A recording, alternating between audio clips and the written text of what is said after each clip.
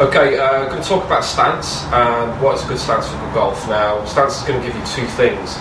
It's going to give you stability and mobility in your golf swing, which is vital for a good golf swing.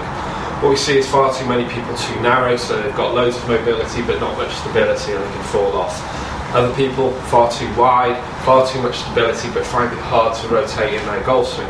So a really good way to feel this is, imagine if you're a baseball pitcher or you're throwing a ball, whatever it may be, and just start with your feet together.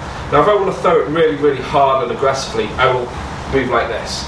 And then just settle your stance to a good strong width here. So I'll do that again. So I'm going to step, and then I feel that's too wide, so I'm just going to, there you go, just shuffle up a little bit there. That's going to give me a very powerful stance to really rotate into the golf shot. I'm going to hit a more gentle shot, just a gentle throw. And what I suggest is you have a gentle throw for most golf shots. So what we're going to find here is we're going to find the inside of the feet, just slightly shy of shoulder width apart. That's going to give you a very, very firm platform for your golf swing to work upon. The other thing as well is if you look at my left foot, so from this position as you step, I wouldn't step with my foot like this. It's going to find it very, very difficult to rotate around my left hip. So as I'm doing it, naturally, if I'm going to throw the ball this way, my foot will very slightly turn out, and that's really important for your setup to make sure that we can rotate around.